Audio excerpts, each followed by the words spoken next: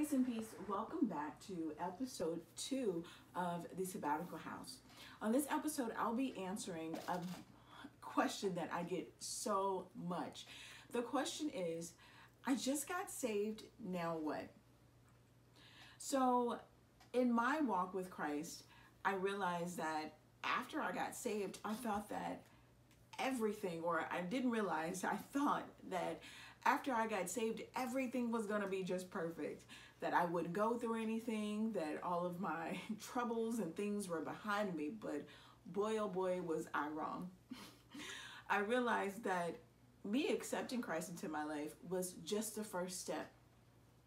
So I encourage you, if you have recently giving your life over to Christ, if you've recently became a part of the kingdom of God, then number one, I would say, get a Bible.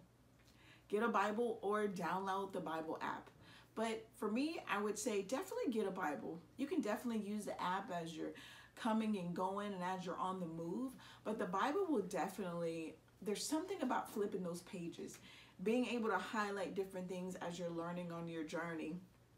Whether you're starting your journey brand new now, or whether you're like, you know what, I want to grow stronger in my relationship with God. Second thing I would say is to find a support system.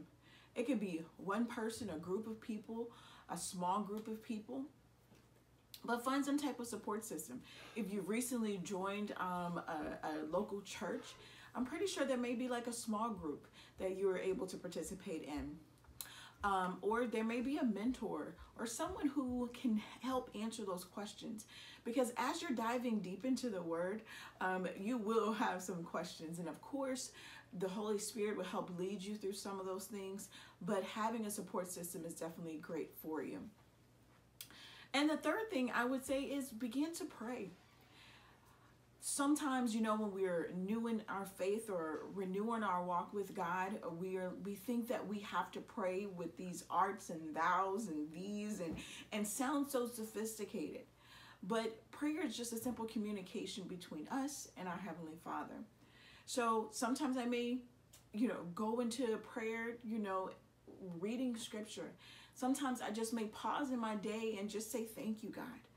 Sometimes I may pause in my day and say, you know what, Jesus, I really need your help today. So just as a recap, if you've recently gotten saved or recently renewed your walk of faith with God, I encourage you to, number one, get a Bible and read your Bible. Number two, have a support system. And number three, begin your prayer life. Because as you begin that prayer life, things will definitely change. Thank you.